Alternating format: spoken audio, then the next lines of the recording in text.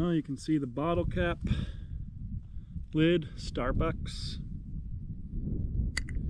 Some sort of cap here. Don't know what it belongs to. This penny, I'm assuming they probably used for size.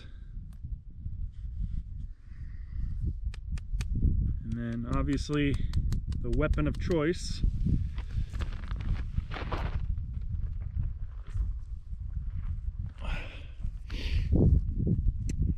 Well, this is not how I wanted day one to go. Freezing cold temperatures. It's sad. We are in the park. We are within Big Bend National Park borders. We've already gone through the checkpoint. We're on a nice dirt road here, and I was able to spot this guy here on the road.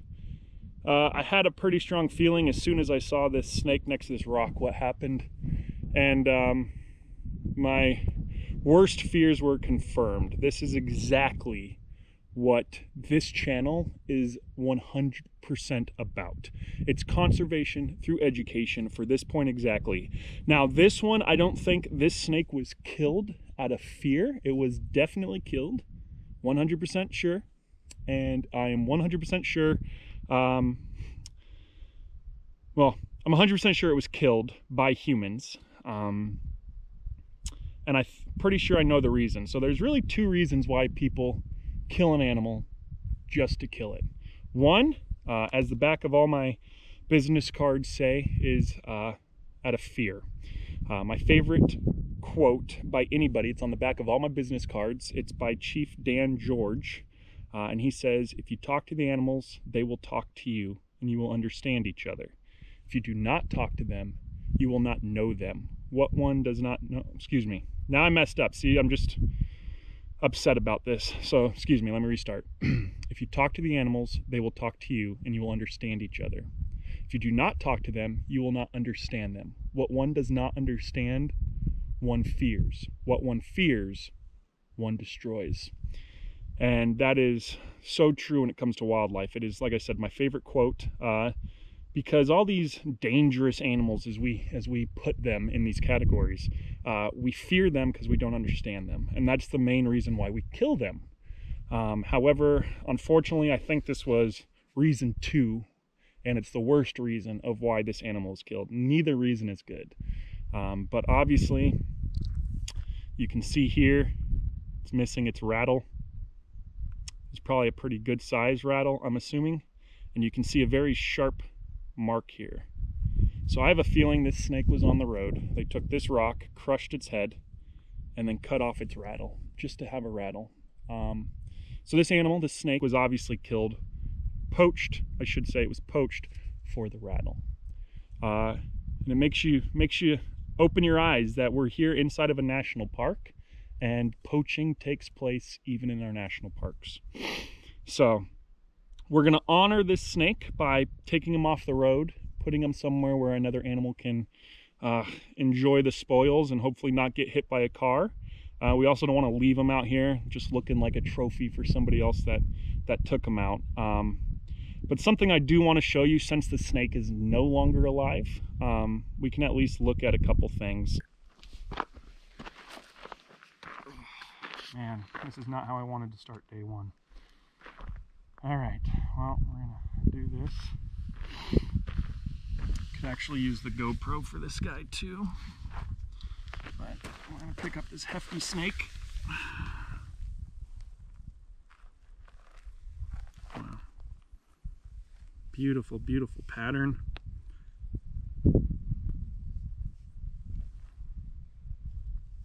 So sad. So sad. Just in case.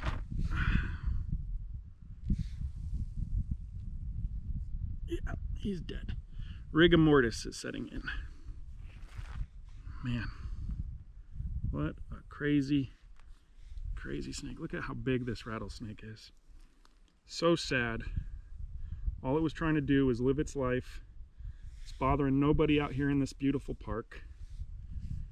Such a beautiful, beautiful animal.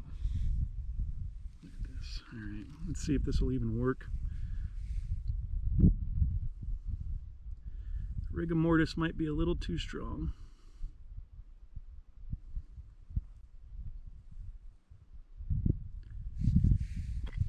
let's see here. Let me adjust my hands here. Nope. Not going to work, and I'm definitely not going to force it. We're going to show respect to this animal. I was going to use him for a little bit of education before we go hide him somewhere so nobody can mess with him. But yeah, it's not worth it. We'll show respect to the animal. The rigor mortis set in, its jaw's not going to open, and we're just going to put him away. But before we do, let's at least get a little look at him here. Just look at the beautiful coloration. Look at this nice, big, broad spade head. Gotta watch it. Make sure his fang isn't hanging out. It's pretty close to hanging out, so I'm gonna keep my fingers far away. Even though it is dead, it could still inject venom. If I was to hit the fang, it could still inject me with venom. So we're gonna avoid that. But right here, since we have like a 1 in a million chance of ever getting to show you guys this, these large nodes on the side of the head, these are the venom sacs. These are where the venom is, and so you can see it has a very broad head. It is not 100% that an animal that has a broad head like this is venomous, and it's also not 100% that an animal that has a very thin, skinny head is not venomous. And we are going to take this guy off the road. I'm not going to use my other camera. I'm not going to show you guys. Oh, wow. Well, there's the rock. There is said rock that they used right there. It was from right here, and they walked over, killed the snake.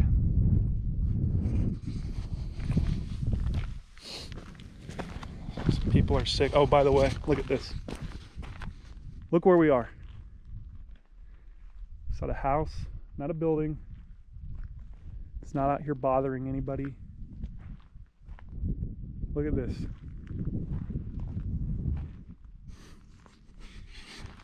This snake is in its natural environment. It is in the farthest reaches from human civilization, especially here in the United States. You know, outside of Alaska, this is one of the farthest areas you can get from a city, a town. You are literally in the middle of nowhere. And all this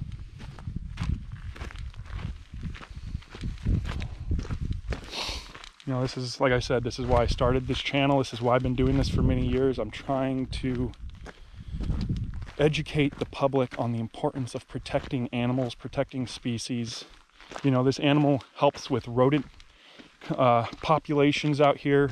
If rodent populations overdevelop, vegetation suffers. Those vegetations then help other species suffer, and it's just it is literally a spiral down slowly. Now, one snake, yeah, may not do it, but if everybody's out here poaching, you see this, you know, and one snake is one too many, especially when you're out here in the wilderness. This isn't in your house, it's not in your backyard, it's not affecting you at any rate. You know, this is literally an animal that is just trying to live, and it lives farther from people than most animals can, and I bet it had no idea. And that day it was going to slide out on the road, and it was going to be the end, because literally some sick human being came and killed this snake to take a rattle. Let's find a nice spot for it. Alrighty, guys. You tell me what you think. We're up on a ridge.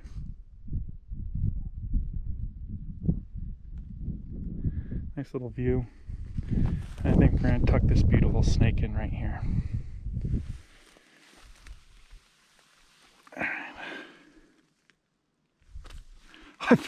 Whew, that made me a little nervous. I know it's dead, but it's a weird feeling. I could feel my pulse through the snake when I moved, and my fingertips touching it, and my heart was beating a little bit. I could feel it in the snake. That was a weird feeling. All right, give me a sec, guys. I'm just going to set the camera down. We're not going to make this a spectacle. We're just going to set that down. I'm going to put the snake. Let's see. Let's lay you right here, sweetheart. Put your head on the rock. All right, let's see here. What can we do with you?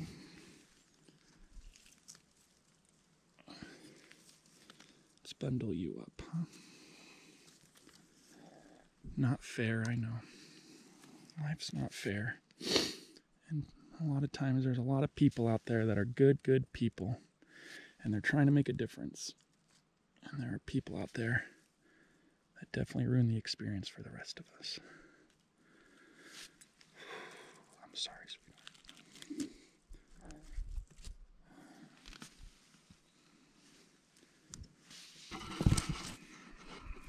Gotta be good.